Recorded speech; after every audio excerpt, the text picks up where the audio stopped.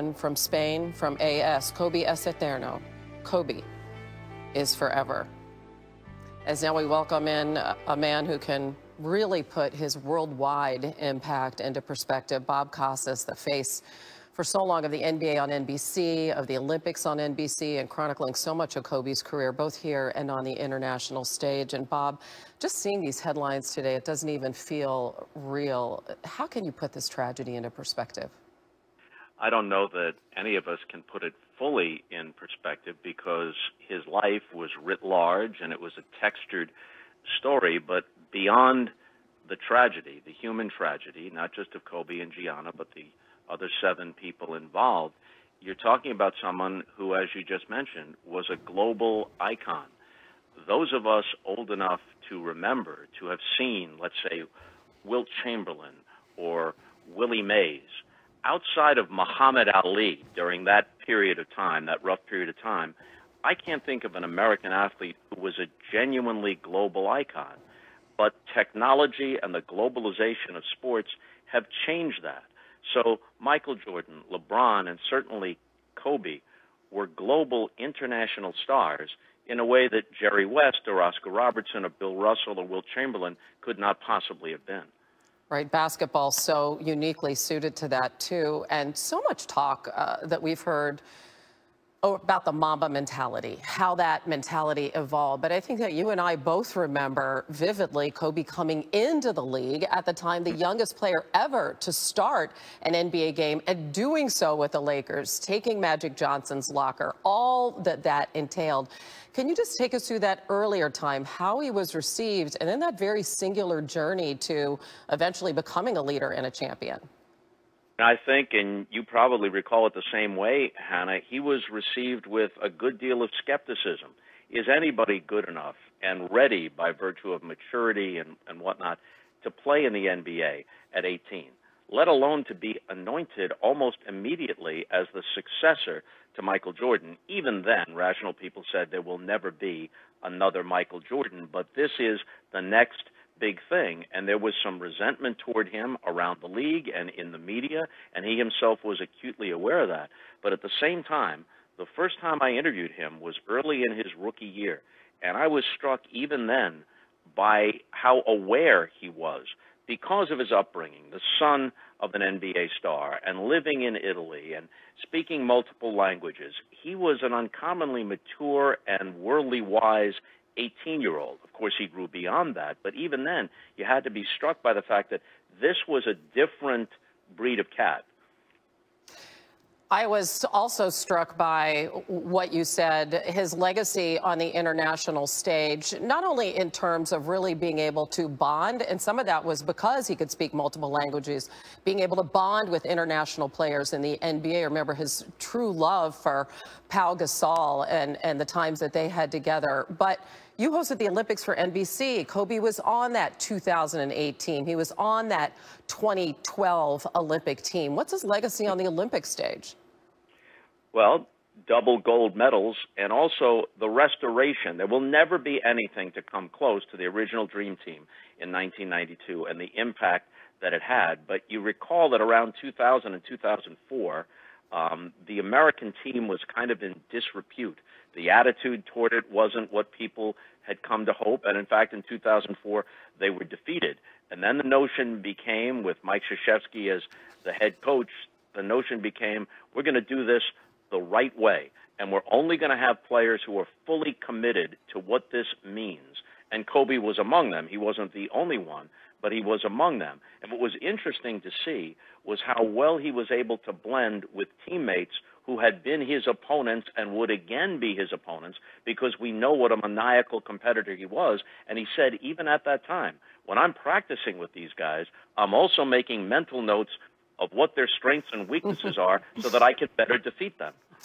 Right, that was typical Kobe. That was definitely Kobe in a nutshell, a part of the Redeem team, as you mentioned. And he had dreamed really of one day going back to play in Italy, where he lived from ages 6 to 13. He actually explored that, as you well remember, during the NBA lockout in 2011. But because of that upbringing, he was so different. He had this worldview, this appreciation and relationship for athletes, even in other sports. I mean, from swimming to tennis to soccer. Why was that cross-sports connection so powerful?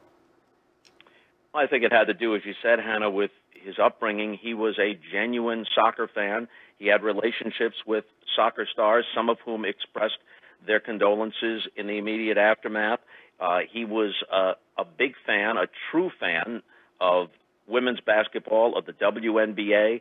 He was coaching his own daughter, who tragically perished with him. He had a broad worldview. This was an intelligent guy, a complicated guy, sure. Doesn't have to be venerated as a saint to appreciate his many admirable and outstanding qualities. He was a very interesting guy who was interested in the world around him beyond basketball.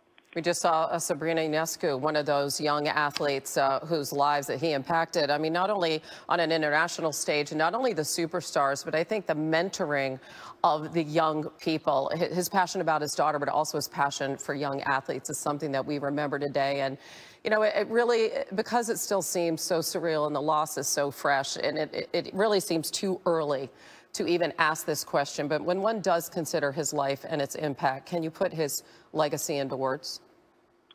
I think he was building a post-career and beyond basketball legacy that now will not be fulfilled. So there would have been more to assess in that regard were it not for this tragedy, but we could see the way it was headed, and it was headed toward a very positive and far-reaching legacy. But as a player, he was certainly one of the all-time greats, but there's a difference between achievement and stardom. We could make a list, and I don't want to tick these names off because it seems like we'd be diminishing them. We can make a list of some players, some contemporaries, who were at least close to as good as Kobe in terms of achievement, but did not have the star power that he had. And, of course, just like Derek Jeter with the Yankees, playing with the Lakers, not only in that market, but at a time when they were consistently good and there were championships or contending for championships in the years that they didn't win, that elevated all of it. But there's a difference between presence and stardom and mere athletic excellence. He had that whole package. Right, not just about the trophies, not just about the rings, but boy, did he count those. 5 in all.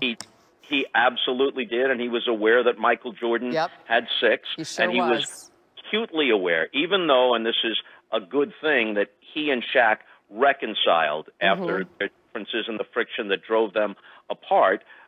He was acutely aware that he had those championships outside the shadow of Shaquille O'Neal. He didn't like being 1A to the big guys number 1, and he won the 2 championships and contended for others when he was the main guy. Yeah, one of the great blessings of this, and I thought of Shaq immediately, and obviously he was devastated by the loss, was that they were able to come together after some really difficult times in their relationship. So thank God for that. Bob, always appreciate your perspective. Thanks so much for joining us on this difficult day.